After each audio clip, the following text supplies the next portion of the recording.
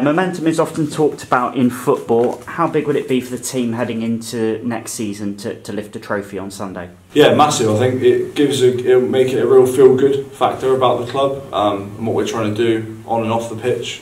And if the girls can bring that trophy home on Sunday, then it makes them think we want something good here, and we can take that into next season and hopefully just be the start of our success.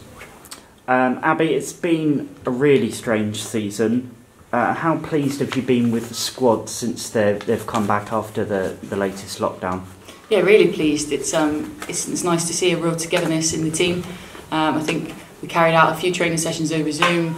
We had quizzes, but nothing like getting back to the first training session.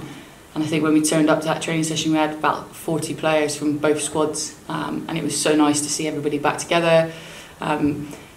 Like you said, it's been a strange year, so for them to just be able to socialise again was huge. So hopefully we can top that with a nice cup win in the end.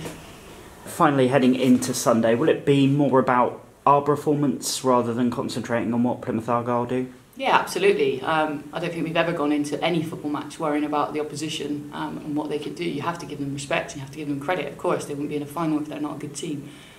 But we know what we're about. We know that if we turn up on the day and we perform to our best of our ability, no one's beating us, and that is that.